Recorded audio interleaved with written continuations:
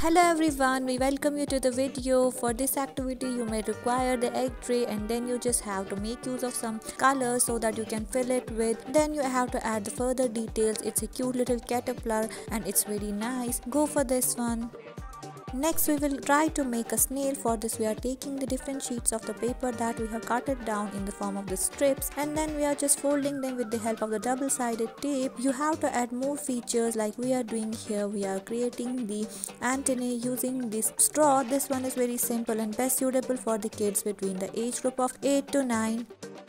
Let's now try to make a paper dolphin. For this you may require a colorful sheet of the paper that you have to just trim in the circular shape. After that, with the help of the marker, we are making the lines that we are supposed to cut. This activity is very simple and it's very best suitable for the kids between the age group of 8 to 9. You have to add the further features like the eyes and the lips area. This activity is so simple and it's very less time consuming. All you require is just colorful sheets of the paper, glues. You also require toothpick, scissors for the cutting. Just go for this one.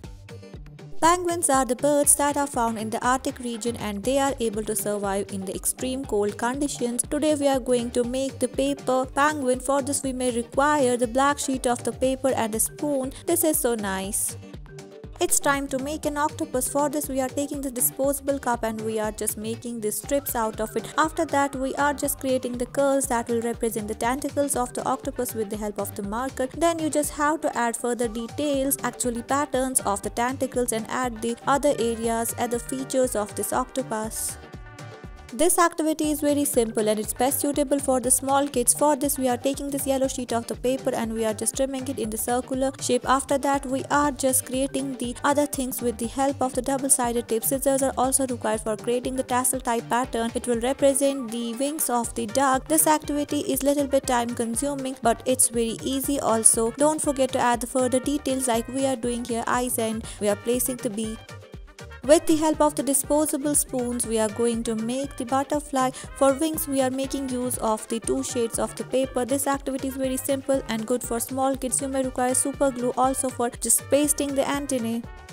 Next, we are going to make a fish. For this, we are taking the blue sheet that we have trimmed in somewhat circular shape. After that, we are just pasting these yellow sheets. These will represent the fins and the other features are added. This activity is very simple and it's best suitable for the small kids between the age group of 6 to 7. For this you just need to punch out these circular sheets and then you just have to paste them one above the other in the folded form. Add the further details. For our next activity, we again require some colorful sheets of the paper and the scissors. We are going to make an octopus. For this house, we are just trimming the circular sheets that we have folded together. These will represent the tentacles. Add the further features. Thank you for watching.